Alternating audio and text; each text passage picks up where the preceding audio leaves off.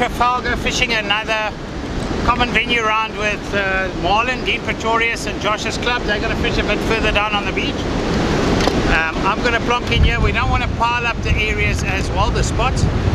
So you spread out obviously and not steal each other's fish, because we're still fishing for the same club. The area I'm here, yes, you can scratch a bit, but I think I'm going to aim for a Blu-ray and a cob.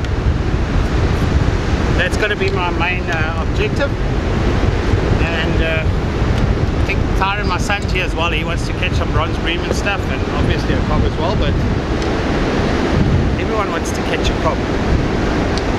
But yeah, it's later in the year now. Unfortunately, this is only my third round I'm fishing. I only joined this year, the club, and it's still fun. I'm not going for any teams or anything in the competitive circuit right now. I'm just fishing for the fun. It's lekker. Guys get together, they braai afterwards. It's really a nice type of environment. I like it here on the south coast as well, which is a nice area to fish. And I also fish with Inkwazi, Richards Bay, with Dean Reddy and them. It's just a bit of a 3-hour drive every time, so I don't always get to fish all the comps there. But when I'm not busy here, I won't miss a common venue especially. That's quite nice. It puts guys in an isolated area, a predetermined area, which is today from Port Edward to South Group Point, and you can place your team members all over the area. When you catch a fish, team member has to witness while you measure it and sign it immediately there before you put a bait in the water again. So in short, that's pretty much the method and how it works. And yeah, let's get kitted up and fishing. We're starting at 3:30. So now it's just getting your rods rigged up, put your traces on, and if you want to pre-tie some baits, if you think you know what's going to bite and work, you can pre-tie some baits. If you're fishing dangles, and you have a couple of dangles, you just pre-tie them on the dangles. It's my Saltus, trusty old Saltus 5000. This reel has worked already, as you can see. Shame poor thing on the rocks and stuff. And this is my Saltus 12.63 light spinning rod. So it's a 12.6 foot light spinning Saltus. Then you also get the Power Slim rod, which is the thin one, the new one. I brought this today, and then I've got my 15-foot Grinder Elite with my 8000, and that's for the longer shots. I'm going to fish one of my previous combi traces. It's just a little 4 tuna circle in the bottom, and then a bronze bream trace in the top. Okay, just tying the trace on, I'm using a double figure of 8. You're using on this this is a 0.6 leader line I've tied, and my trace is also way down to a 0.5. This is a 0.49 Siglon fluorocarbon. This is a 0.6 if I remember correctly, and I put a little fluoro Kingfisher float on here. This is the Mustad Tuna Circle, little 4. This is the Wide Gape Co-op X VX. Now on here I'm just going to fish a little blob bait and a prawn bait up top. 4 ounce on this rod. Rod can handle it. It's 40-pound J-braid on my Saltus 8000. This trace, it's pure circles, both of them. The reason I do that is your chance of hooking up is a lot less. When you're scratching and you're fishing 2 hooks, you hook a nice fish and your second hook gets you in trouble. So fishing circle hooks prevent that. So the top one, I still fish almost a bronze bream, but it's 0.55 fluorocarbon. It's a bit thicker, so it can handle other fish as well. And it's a circle hook, both circles. My bottom hook, 6.0 tuna circle. Bigger hook, there's Blu-rays and cob in the area, so that's what that one's for. And then I've got my sinker line, also 0.55, and in that you can make a knot for in case this drops you, get stuck. But you saw what I did, all 3. This is a very difficult trace to keep in your bag because it tangles. but not if you do all three separately. You tie them up separately, and then the mustard sinker clips, and you also get it in a Kingfisher sinker clip, and the quarter little anti-tangle sleeves I use. And you'll see I've used it on my hook snoot for the big hook, smaller one for the smaller hook, and then on my sinker I just do this, because when you pull it through bricks, that knot hits the rocks a lot, so it weakens it, and when you look again your sinker is off. So this helps and prevents your sinker or that knot to get damaged. Made a couple quick dangles. Use a little glass bead. This is a glow-in-the-dark bead. Mustard ring. Put a bit of foam on. Pull the string through. It's a thick braid, and then make a knot, and the hook just hooks there. Now I made this shorter because I want to make little blue skate baits as well, which makes that nice. So I'll show you guys now what I do there. And to start off with a circle hook, I want to fish a cone. The sea is not that big. Okay, and that's it, full rig. Then for the small circle hook, you can either fish a blob bait on it, which works perfectly, or you can put your bait on the back shank of the hook, and it also works. Just don't tie it tight and stiff, because then your hookups reduce. Or you can make little dangles, which I did for prawn baits. It's just a little dangle. Same thing, a bead in the bottom to stop the two pieces of sponge. This is not foam, it's sponge. And still the braided, still hook the hook just through there, and I tie my bait on this. Let's start defrosting some of the lovely Adcan marine bait I got. Now some of it's already defrosted. I'm going to take one chokka out, one mackerel. And guys, something we haven't really shown you too much of is the head-on prawns we use for the bronze bream from Adcan Marine. It's these boxes, you buy them to eat. So that's pretty much the Canberra, and that's what we use all the time for the bronze bream. Look at how nice that is, eh? Get a couple of them defrosted. There we go. And then one more thing, Adcan using a liquid brine to freeze these sardines, IQF. It's Natal sards, and they freeze within 20 minutes, which is much faster than the blast freezing, which should mean this is the freshest frozen sardine you can buy. The Snookies Pilchard IQF. Okay, like I said, I'm going to start with the short ones. I want to save my stomach section.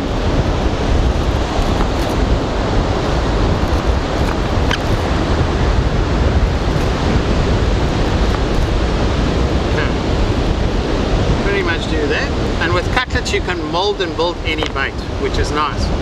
So I'm going to add first a piece of mackerel. Get that tied onto the foam. From there you know your bait won't slip, and now you can start shaping it with sardine mix. I want to do a mix for the Blu-rays with the potential of maybe a cobby picking it up. You're going to use your hand to mold these into a nice little ball bait. I don't want it too big. I want it to fit any size mouth that comes around. You're fishing a competition, you want the points on the board. Now here's something I like doing for Blu-ray, and I'm sure a lot of guys do it.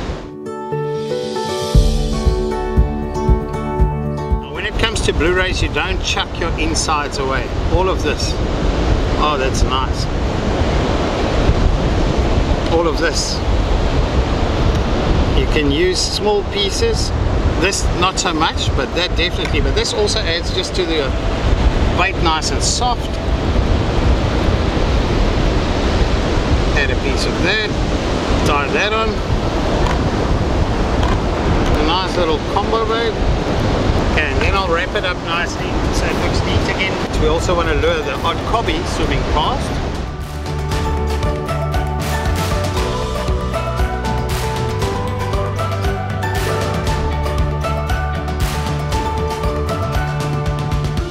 To mush it up, you beat it on the hard, the tough side, the skin side.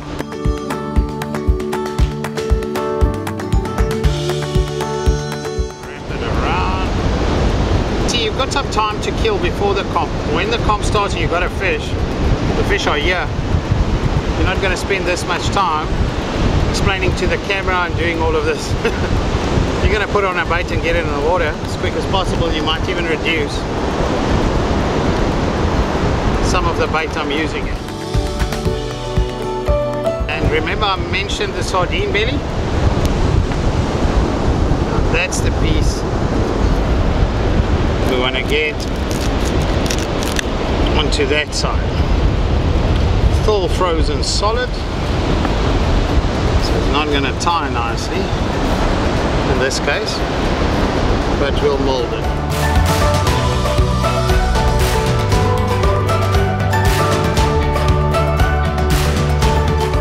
Now this is a proper mixed grill. A lot of times you'll get Blu-ray only on the sardine, only on the chocker, only on the mackerel. Doesn't have to be this combination bait, but I like starting with this. That's it. Fine. Dean's advice is red prawns, a lot of oil in them, and Dimitri, when I asked him for head-on, said we would just use these head-ons and make a combination. So here we go. Dimitri, if this gets a fish, it's you. Now I'm making two baits here, guys. That's why I've got two sets of prawns. I will do proper bait demos for you guys on separate clips. The idea is to make a little sausage. Beautiful. Now that's a big bait for anything really that would be interested in prawn. And then I'm not going to tie it too tight. I want it fairly soft still. And that's it. That's it. I left a bit of prawn, which you can just kind of hide your hook a bit. And that's it, guys. That's a nice starting point for a scratch. Here we go. Well, we got the 6th common venue down here on the lower south coast of KZN. We're fishing Trafalgar area. Last round we got a couple of Blu-rays here, so we're hoping to maybe get a Blu-ray, and we're going to dual target a bronze bream as well. What I've got here is a little multi-purpose trace. It's a double hook trace. I've got a little bit of prawn and crab on the top with a little float, with a little number 2 mustard chinu, and then at the bottom I've got a little 7/0 mustard circle hook, offset circle, with a little 5-ounce. And then the tackle today I'm going with is my my trusty Saltiga. It's a lovely, lovely reel. This is the 5,000, beautiful scratching reel. Then I've got 30-pound braid on there with a 100-pound leader. So we're starting in about 2 minutes. Let's hope we can get a couple of fish. Alright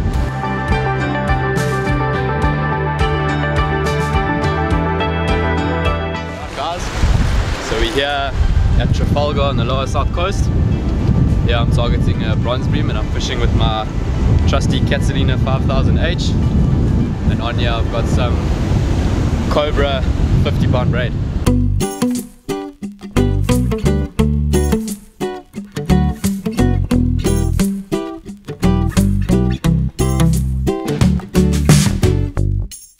Rock on. First catch for me of the day.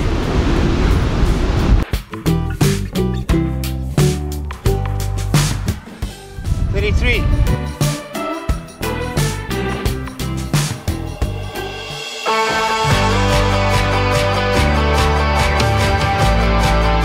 Nice fish. I think it was a cobby by the looks of it. Came off.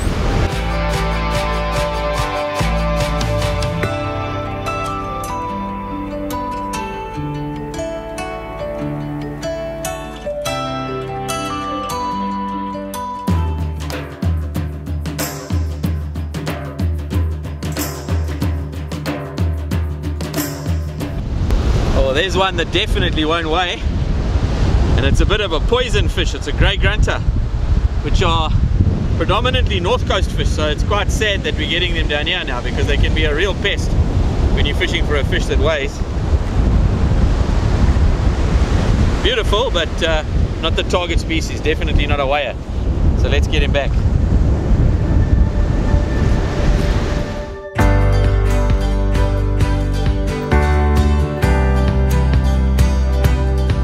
Conditions are very tough, eh? We've got a southeasterly that just started blowing.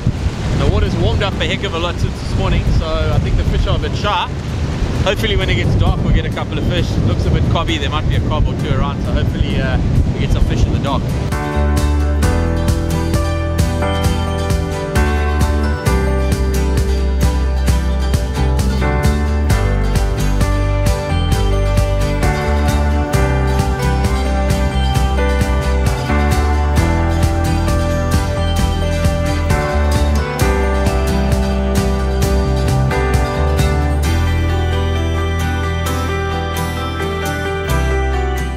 One for the board.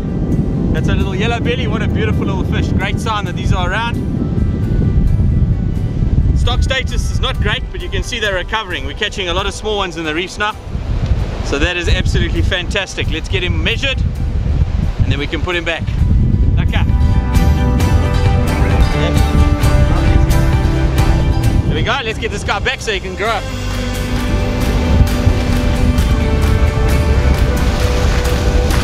Very territorial fish. You'll probably find he'll go straight back to his hole, and in a couple of years you'll catch him, he would have grown up again. Josh tagged one just down the beach here of it was a Natal Junior record, and about 6 months later I caught in exactly the same spot and it had grown to another, well, now about 1 kilo. So yeah, they're awesome, eh?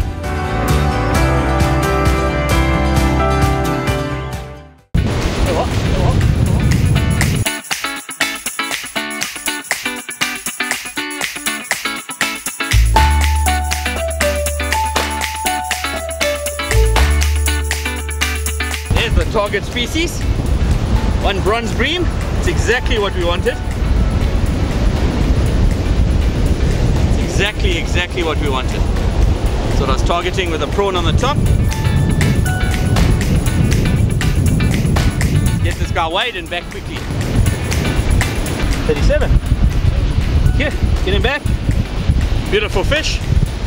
Let's put him back. I'm going to put him back far away from where I caught the fish, because otherwise the rule is that they scare the shoal away. I don't know how true it is, but it does happen, so we'll put him right in front of where Craig's fishing.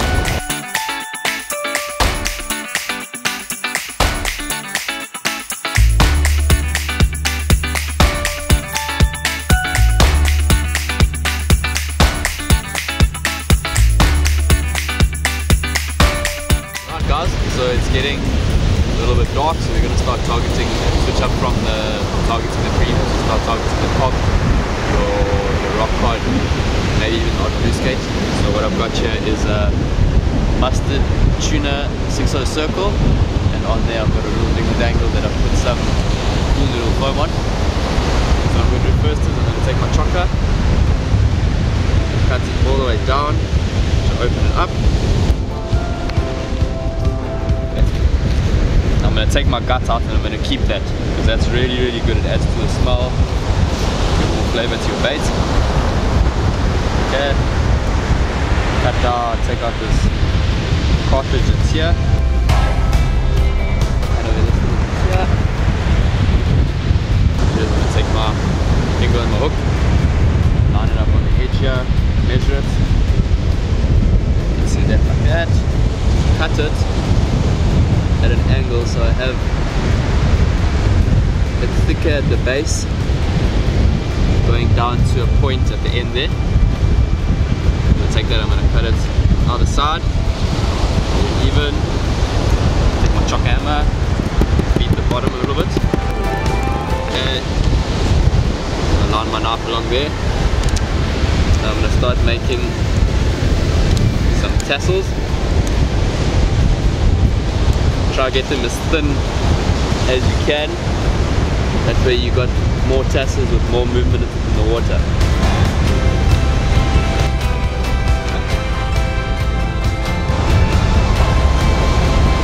Take it, I line it up on my dingle. Put the tassels over the hook.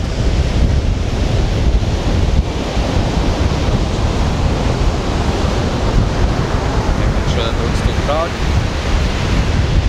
Button,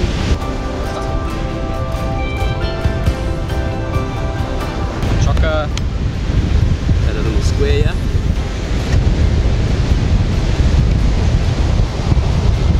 So it's just going to cover the back of my bait that I've got open.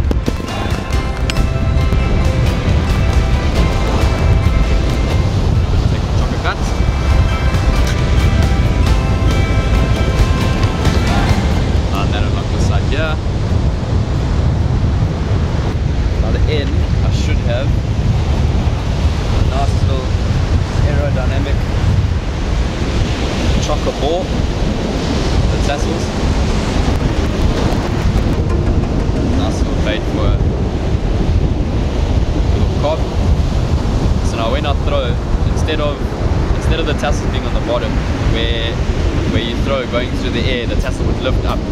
Now instead, when you throw, your sinker and your bait's going to go together, and these tassels are going to go and they're going to line up along with the line. So that's going to create a lot less resistance in the air, enabling you to throw further.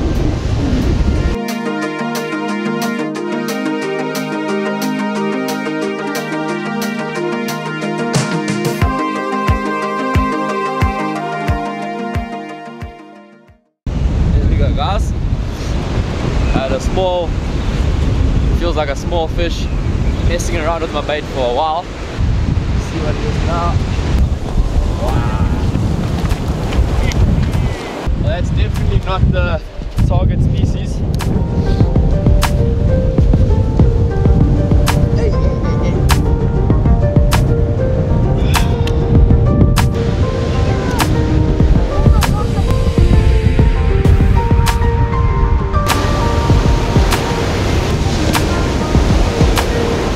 With those eels, they've got some really ugly teeth on them.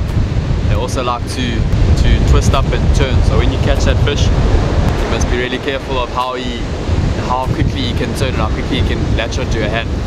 So I never like to grab him by the head. I'll usually just take my pliers and put it through the top lip, and then I can try to work my circle out of its mouth. Right guys, we're going to go and move to a spot where we can maybe get a cob. A little bit cobbier, but I think we'll go to a spot where we've caught cob before. I hope it's going to be alright there, so let's just pack up quickly and we're going to run there.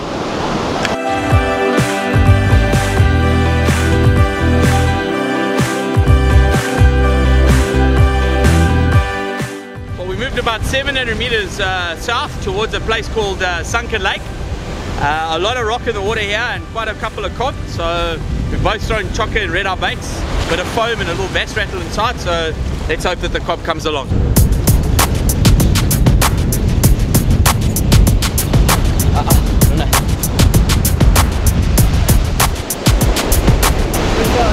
Nice boy, beautiful fish. Nice fish tail there, buddy. It's a circle inside. There we go. Watch out for these things here, eh? They've got lots of poison on there.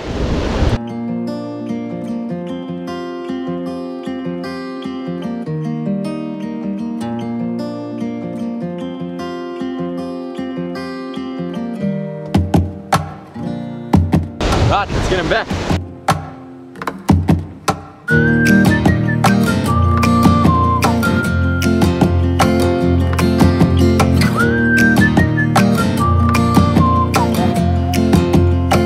Guys, so I just landed a nice fishtail barbel. I was using mustard tuna 7.0 here with my Saltist 6.5 30-pound J braid and my trusty Saltist a light foot 14'6". I was using red eye and chocker bait. Now the reason why I was putting that fish so hard is because we're fishing in over a ledge, so a ledge with some really foul reef. So what you want to do is you want to keep that fish, even a fish like that, you want to keep it on the top the whole time. You really want to lower your chances of getting cut off. If you give that fish too much slack or too much line here, it'll definitely give you some trouble in the bricks. Oh, it's a kingfisher, also known as a lantern fish. Beautiful, beautiful, big eyes, nocturnal. They love caves in the day and then come out at night. From there they adapted big eyes. Let's just get the exact measurement here. Okay, it's exactly 40. It's just going over 40 centimeters. Perfect. Let me go release this. Oy. Nice, very beautiful fish. 29.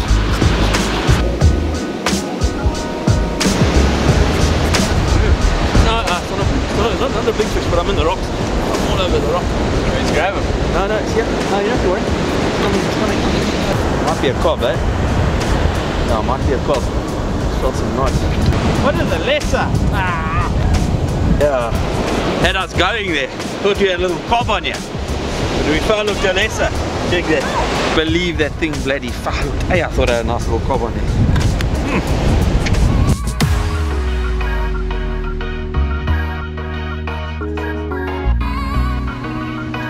Feels like a better fisher. Hi, bro. Same thing. Another follow glessa. When you follow these little fish, you pull them sideways through the water, so they already feel a lot bigger than they are. This one's definitely not going away, so I'm going to put it back.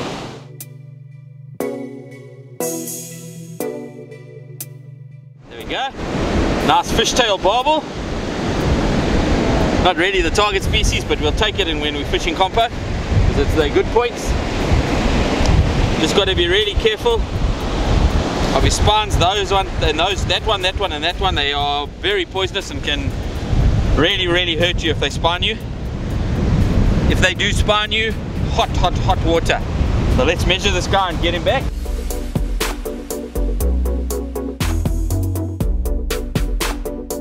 Hard yard session with a 6th common venue, but we got a couple of fish. I've got a yellow belly, a bronze bream, a fishtail barbel and a small lesser, and Josh got a very nice fishtail barbel. So we're on the board. We'll have to go to the bra and see exactly how our teams perform. So yeah, we'll see you next time. Cheers.